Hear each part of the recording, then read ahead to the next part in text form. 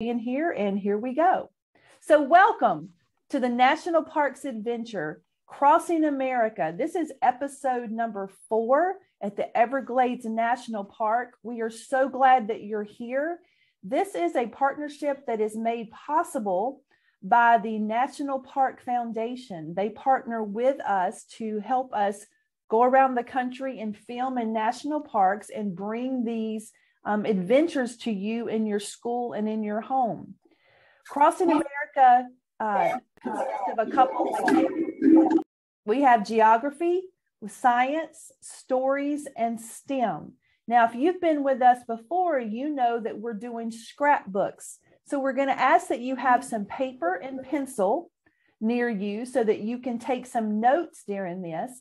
And that at the end of the program today, we will show you what a scrapbook page looks like. And we want you to be able to share those with us so that you can earn a Crossing America stamp to put on your scrapbook. So our scrapbook is going to include geography, where the park is, the science behind the park, some of the stories, and then we're going to give you a STEM challenge. We hope that most of you have been able to watch the virtual experience that we filmed at Everglades in December. If not, we'll make sure that you get the link to that. So today's geography, a lot of you are from Florida, so this is going to be no new news to you, but we are in Florida. We were in Florida on Monday also at Biscayne National Park. So we are down at the tip of Florida, or southern Florida. So if you look to the left-hand side of your screen, you're going to see the different counties. So we are down in the Miami-Dade area, and it kind of scrolls over a little bit, and we'll talk about that. We're going to start off with an activity called Silent Scenes. So you need your paper and pencil ready. And I want you to make 3 columns on your paper. The first column says the word see. The second column will have the word know, K-N-O-W. And the third column will have the word wonder. Now, as we're watching this silent video, I want you to keep your eyes on the screen, but at the same time, I want you putting notes under these 3 columns. We're going to start with the word see first. It's not going to be hard. You can do this. So here we go. So keep your eyes on the screen.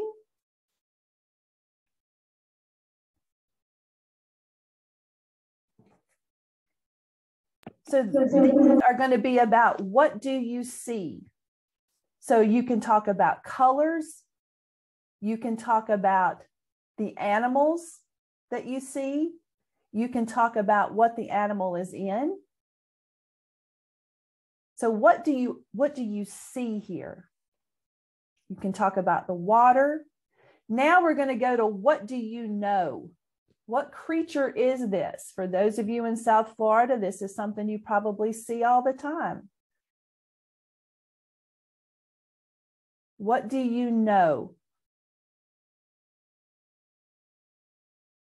This is something else you're going to find at the Everglades.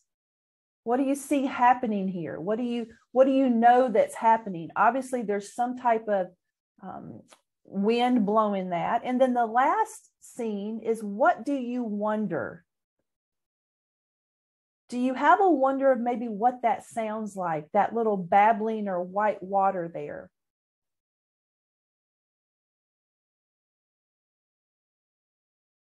And we'll have one more little video that's going to ask you again, what do you wonder?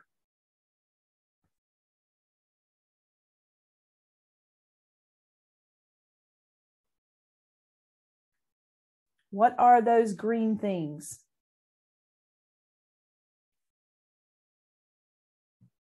All right, so now that you've seen a few images or videos from the national park, the Everglades National Park, we're actually going to let you talk with Ranger Yvette. So let's come back to me for just a moment.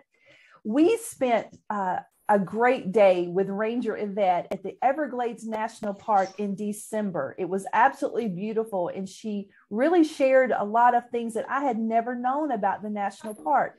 So keep your sheet there. and you're going to listen to Ranger Yvette talk. And if you can add anything to your see, know, or wonder column, please do that. And then we'll give us a little bit of time to ask some questions. So Ranger Yvette, thank you so much for being here. I'm going to let you take over and share your screen. Hello, boys and girls. I am so excited to come into your classroom today. Thank you for welcoming us in and learning about Everglades National Park. So let's go ahead and get started. I see lots of waving hands. Hello to my boys and girls. Awesome. I'm so excited to see all these smiling faces. Give me a thumbs up when you can see my screen so I can make sure that it's coming across. Awesome. You guys are the best.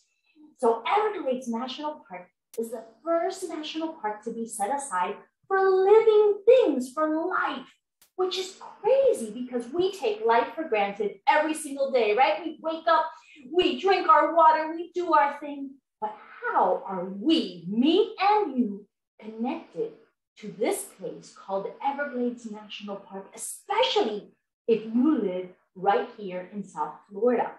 Well, let's talk about some of the residents of this place. You are already looking at probably the most popular resident of Everglades National Park, and that is the American alligator.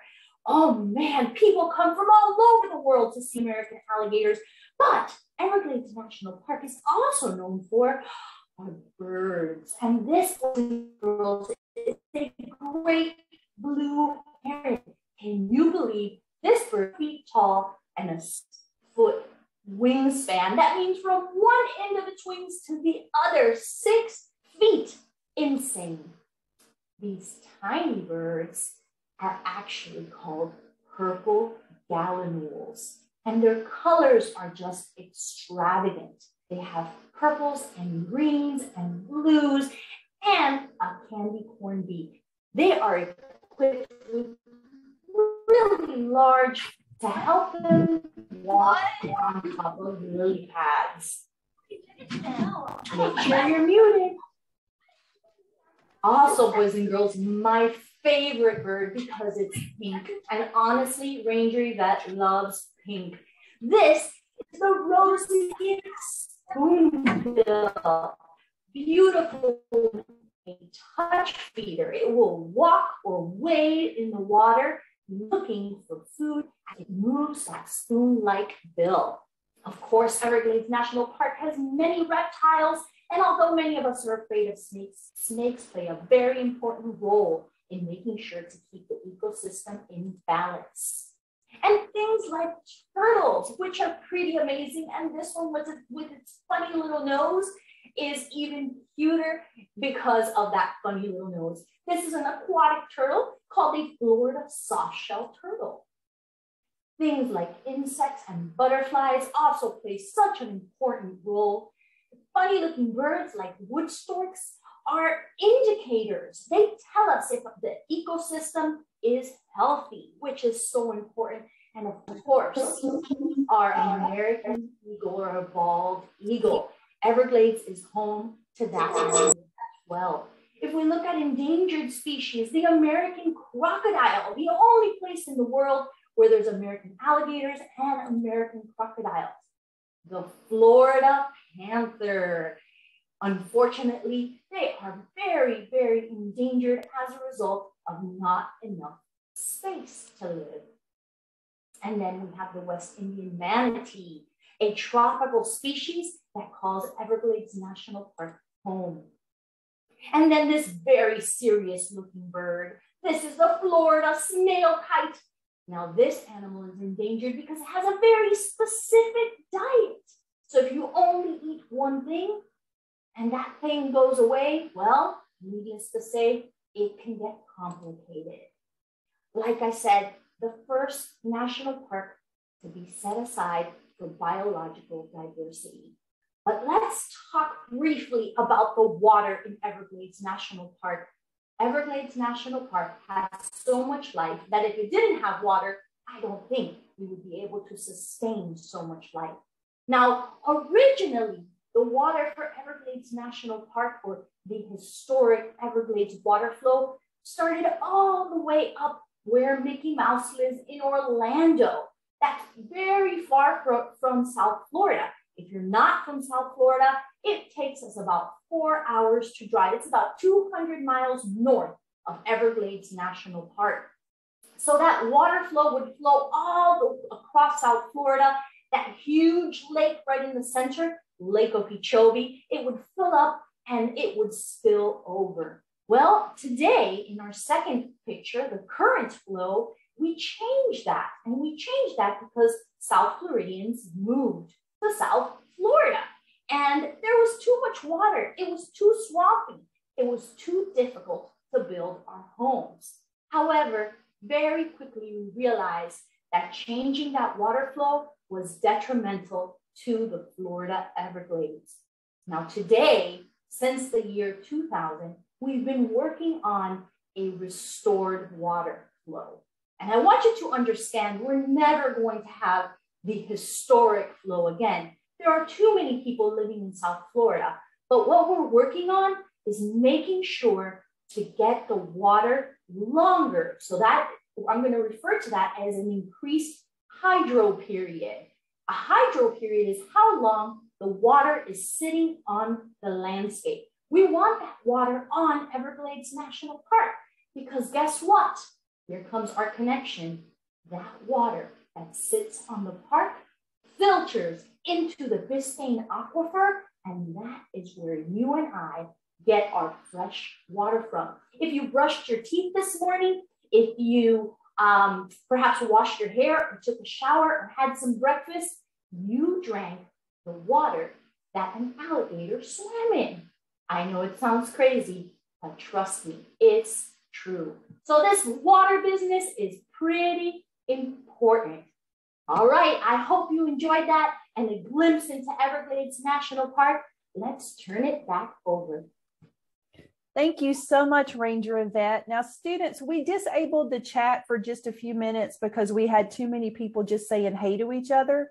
And I love that you want to say hey, but I do want us to use the chat. So if you promise me that we'll use it just for our learning today, I'm going to ask Ms. Schwanekamp to turn it back on. And what I would like for you to do is I would like for you to list one of the animals that you saw in Ranger Yvette's presentation. So she's going to turn that back on right now, and she's going to ask you to only use the chat to tell us about an animal that you saw in the presentation. I will tell you something that I absolutely love, and that is the manatees. And I noticed that when Ranger Yvette shared the manatees, that someone immediately right after that put the words sea cow. And until last month, I didn't realize that that was another name for it. So I thought that was very interesting. So we're listing the manatees, snakes, soft-shelled turtles, the Carolina Panthers. Excuse me, not the Carolina Panthers. That's a football team where I live. I must be getting a little silly here. The Florida Panthers. Yeah, so many animals there. And if you listen very carefully, you heard her talk about how this park was set apart because it had so much diversity in it. So on your paper, on your notes, I want you to list at least 2 of the animals that you saw so that when you go back to create your scrapbook, you can look for pictures, you can draw your own pictures, and then come up with ideas to share those animals in your scrapbook. So I'm going to ask that you stop chatting for just a moment, and let's go ahead and go to the next part of our event, which is going to be stories. So we know that every park has a story. We know that every person has a story to tell, and everyone is a writer. And if we tell these stories now, they will be remembered in the future. But if we don't tell the stories or write the stories down, we won't know what has happened in the past. So let me tell you a few stories from the Everglades National Park. First of all, we have these 2 tribes of Indians that lived in the Everglades as early as the 18th century. Now, if you're from Florida, then you study this. This is part of your 4th grade history that you talk about a lot. And there were many different tribes that lived in Florida, but these are two that lived in the Everglades. Another interesting thing that I found is before the Everglades was established, many people actually lived there and they were called gladesmen. So these were men that learned how to live off the land. They were able to hunt for their food. They camped, they survived. They knew how important the Everglades were before anyone decided to make them a national park. And then we have one of my favorite stories, and this is about the Civilian Conservation Corps, or the CCC. Now, this was a group of men that worked around the country. President Roosevelt came up with this idea called the New Deal. And it was a bunch of ideas about how to make our country more prosperous or to take care of each other. So the CCC was a program that helped young men between the ages of 18 and 25 who didn't have a job to come together to work. And they got paid $30 a month. They were able to stay at the park that they were working at, and $25 a month went back to take care of their families. Now, I know that you're thinking, that's a lot of, not a lot of money, but back in the day, that was a lot of money.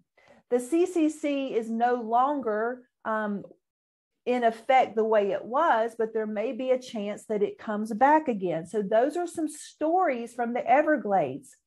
And then probably a story that you have heard of is about Marjorie Stoneman Douglas. So she was this lady that graduated with straight A's. She went to a very prestigious college, and she was fighting for things like racial justice and conservation long before any of this was even a big deal in our world. And she was very concerned about the water and the wetlands, and she didn't want any of that destroyed. So those are 4 stories that are part of the Everglades story. So on your scrapbook right now, or on your paper, I want you to answer these questions in just short answers. First of all, do you have any connections to Florida? Well, obviously, all of you do that live in Florida. So you may have lived there your entire life, or you may have just arrived in Florida in the last few years. So think about your connections to Florida.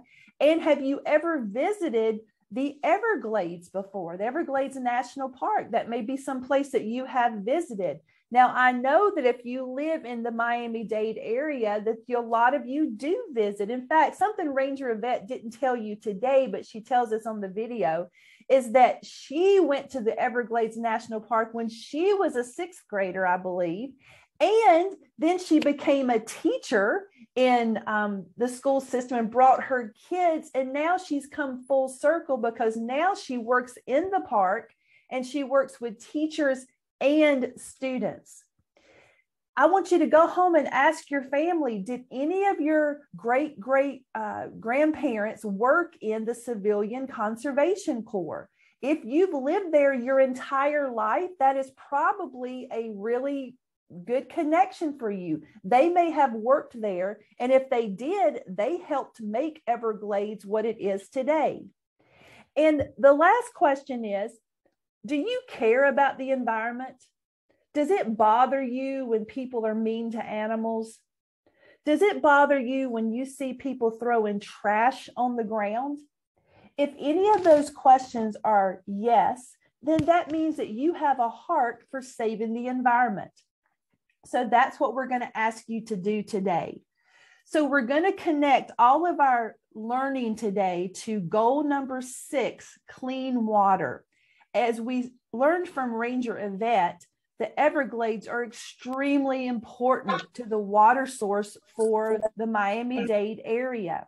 So your task is to create some type of business plan to help the Everglades National Park protect the South Florida ecosystem, because they have to protect the animals, and they also have to make sure that they can get the water that's needed for their region. Now, you could create a water filter. when we were with Ranger Yvette, she talked about how we need water, but we also need it to be clean water. Like we don't want to drink the dirty water. You may have an idea about how the water can be sourced to get to your home. Now, this is not going to be one of those very simple STEM challenges that we really do. This is going to cause some research to happen. So you're going to have to research how the water is getting to you now, where it goes. And there's 3 different, I think, areas it kind of goes through. Reach out to the experts. Ranger Yvette is an expert about the Everglades, but she can also point you into the direction of other people that work in Everglades National Park that may be water conservationists. They could work in the areas of just making sure the water's getting to the right places. So we want you to think about how you're going to share your ideas. So let's come back to me for just a moment. I'm going to share a few things that I thought about. So I have some recyclable materials here. And I was thinking, Ranger Yvette, about the clean water piece, because obviously we want to have clean water. So could it be that I create some type of prototype that helps direct the water right before it gets to us with some type of filter? Or could I reach out to an expert to learn more about this water and how it moves and how it gets to us, and come up with a business plan that you possibly could present to your superintendent at the Everglades? Now, kids, we know that you guys have the best ideas. So especially for those of you that live in South Florida, how are you going to make sure that the water that is in the Everglades National Park gets to you safely, affordably, and it gets to you clean? So teachers, this is the time we're going to let our students share their ideas, okay? So kids, I'm going to trust you that we're going to, if you have an idea of how you can help Ranger Yvette get water to your home safely and clean, we're going to ask you to raise your hand on Zoom. So at the bottom of your screen, you have this little hand that you can push and raise. And when you do, my friend, Ms. Schwannekamp, is going to call on you and ask you to share. And I'm going to help you out, Ms. Schwannekamp, because I see one very quickly. So if I mispronounce your name, I totally apologize. And I will make sure that I try to say it good the next time. But Nanthalia Requees, if that's you, can you unmute and tell me what you think about how we can solve the water problem? Maybe like we could like put like filters that we put like on fish's tanks, but like for cleaning water. Okay. And how do you think you would build that? If you're going to use like recyclable materials to build your prototype, what could you use to build that? We could use like little tiny like nets with little holes. And then absolutely. Yeah, so I like that. You can keep talking. Anything else? So I think that's good, using nets with small holes, because obviously we don't want to catch the fish, right? We want to make sure that we're being safe with the animals. Monica, can you unmute?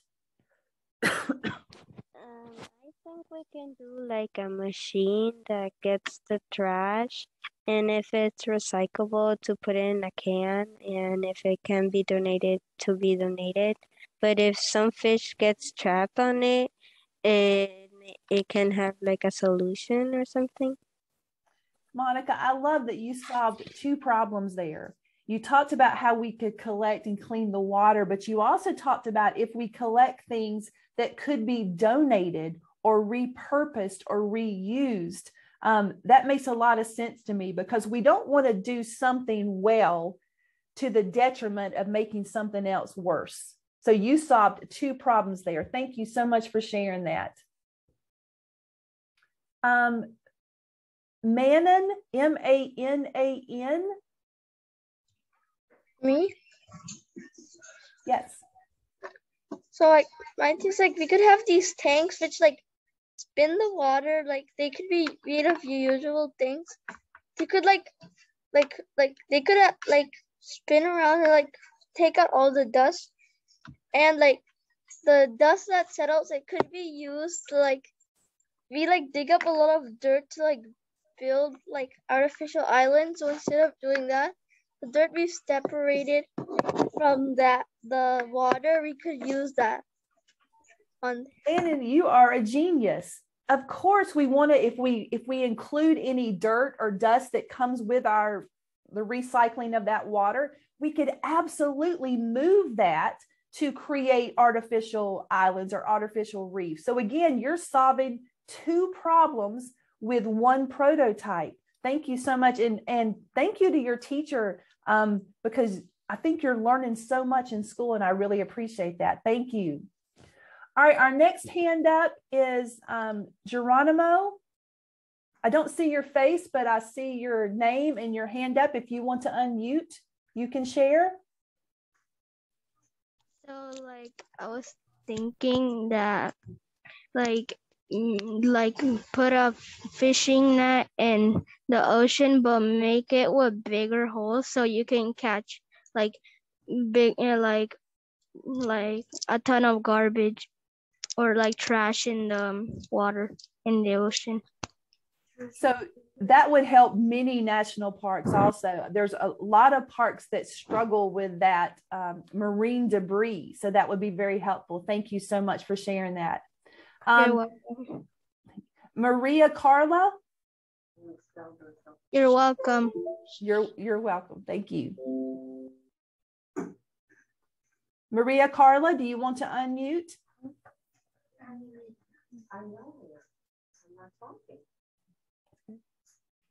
You're unmuted. Did you call on us? Yes, Maria Carla. Yes. Oh, this is Gabriel. Hi, Gabriel. Hi. I love Gabriel. So put like a float in the middle of the ocean, and like it has a camera on the float, and like it senses all the trash. So the trash, so like there's these arms on the float, and the hands are on the arms, so they grab all the trash in the middle. I love that. And I love the technology that you're using, cameras and sensors. You're learning a lot about physical science there. So I love the idea, and don't lose your drawing, because I want you to share that with me a little bit later. Thank you. So go add to your drawing. Lori Zaziski. Hey, she's coming. This is Barbara. Hi, Barbara. So I think we should build canals and put different filters in it, from big to like very little, so any dirt and trash that goes through the water and goes through the canals can get filtered. That makes a lot of sense, that you want to make sure that you're keeping out the things you don't want to drink, but you're making sure that the things you do want to drink get through. Barbara, I like that idea. I can't wait to see your drawing. Yeah. Miss Schinhoster, and again, I apologize if I'm not doing well with those names. You pronounced it correctly, but what my idea is that we would get like this tube, right? It's like my dad. So like my dad, he has this place in like his fridge where it's like this little tube that filters the water. So what I was thinking is we could have a tube with like a little tiny hole in the middle, like a wall, and that hole gets the water to go through that hole and eliminates all the dirty stuff. And also to help with the recycling problem, we could have little like bins on the side that basically, so it would filter out. So all, it's like once it hits the wall, once the garbage hits the wall, that all like the trash would fall into these holes, where then there'd be bins down there, and they'd all go into like this bin where then there'd be workers right there to check if it's recyclable like for something you can recycle or something you can just throw away. So 3 things I like about that. 1, you're solving 2 problems. So that's 1 and 2. And I love your enthusiasm. If Ranger Yvette likes this idea and shares it with the Rangers, Ranger Yvette, I think you're going to need to ask him to come and share the idea, because he has that voice that might sell it, sort of like a Shark Tank thing. Thank you so much. You're welcome. So the next hand I see is Diem Nagu. I'm sorry, just Diem. How about that? And I apologize again for the last. Hello, Miss Jones. Hello, how are you? He's gonna come up and give the idea. Come on, OC. Okay, we are from Miami, Florida, so we are very happy to join you. Honey, the camera. Go get in front of the camera. One way I think is like maybe there can be like 2 pipes. One pipe like takes away all the dirty stuff from like the water, and the other one transports the water to people's like water source. And you said using limestones also. And using limestone. So can you tell me a little bit about why we would use limestone?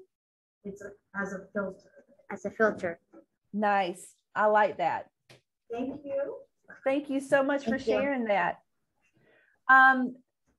Valentino Prieto. Hello. My idea was that we can get like this robot that can like has a bucket on its back, so it can like pick up trash and filter the water at the same time. But if like a fish could get trapped in, like it doesn't really get trapped in because it would be a small hole. But then like it can expand whenever it wants. Like if it senses a big piece of trash, it picks it up. And if like there's a really like if there's a big wave coming, it can also like become bigger, so it can like, you know, pick up the trash and like filter more water. I like the idea of being expandable. Did you know that NASA also uses that same concept when they send things out into space to collect trash? They have things that are small when they send them out, and then they expand.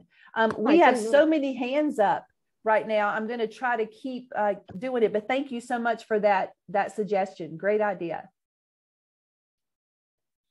I'm going to sort of keep going down the list if we can. I'm hoping that we get everybody. Dave Jean-Baptiste.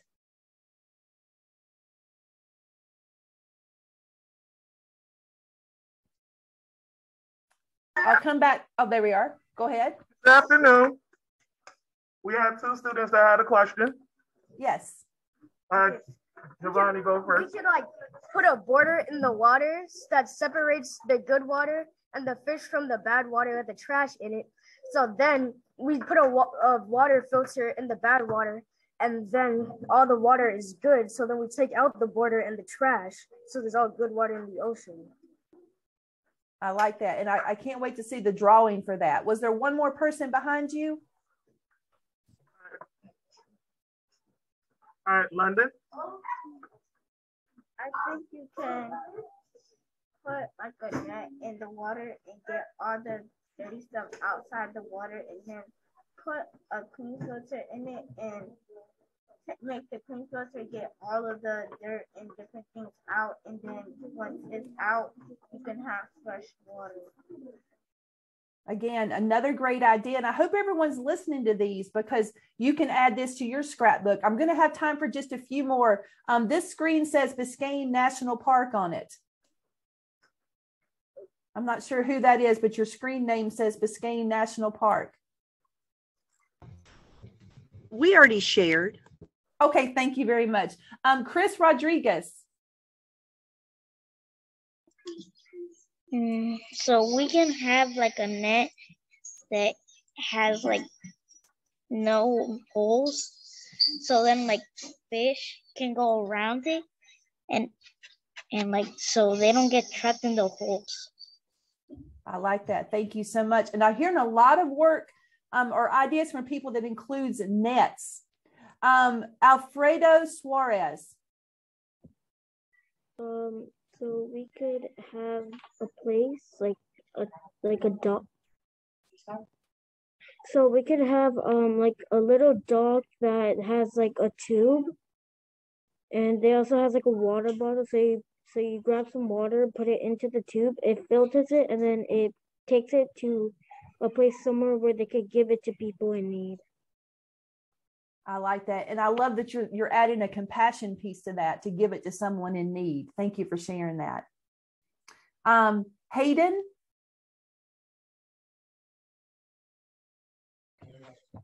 I'm saying that we can like add like nets to the side of boats. So when they like drive in the ocean, they can pick up trash on their way too. Thank you. And I like the idea of adding it to a boat. Yeah. And I'm saying, and it can be like a little,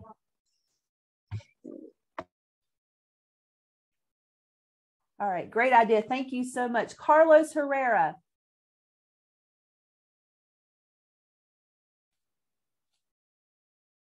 All right, thank you. We have a student who is learning English. So she told me the idea in Spanish, and she's going to try to tell you in English what it is, okay? Oh, I love this. Thank okay, you so so much. Come over here.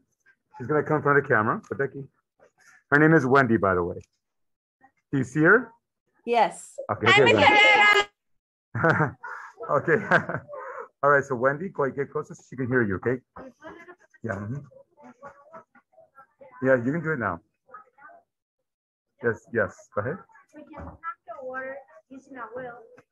Once the water is pumped, it will go through pipes that are used as filters to clean it before it's distributed to the houses or business. This is my drawing. My drawing. Can you see? Wait, go closer to the camera. Hold on. Let me see if you can see yourself, okay? Can you see her drawing pretty well? Let me see if we can. Can you push it just a little closer? A little closer, Wendy. Más cerca, más cerca.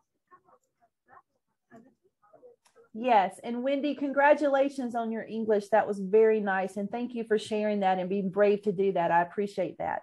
Thank you so much. Dice que gracias. Okay. Just say thank you. Oscar Panatoras.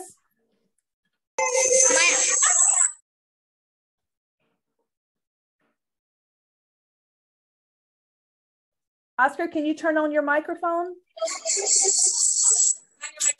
It is on.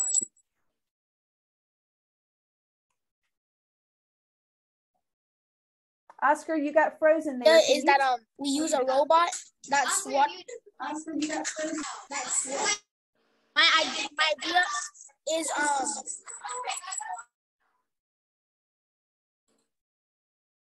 I think I lost you.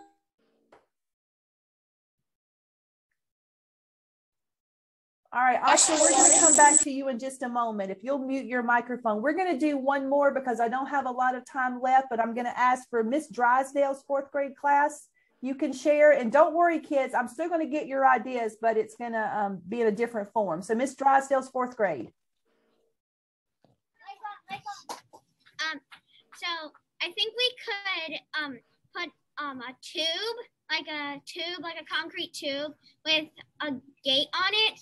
And it would let in all the clean water and take out all the trash. And the trash that was stuck, we could send like a boat out once a month to clean the filter.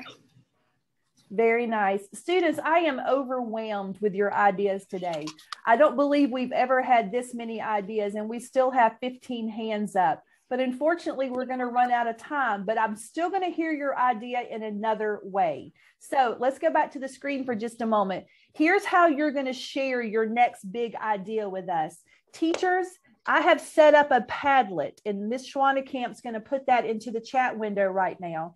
And this is where you're going to be able to share your students' ideas. The thing that we'll work on is you can share their photos of their designs.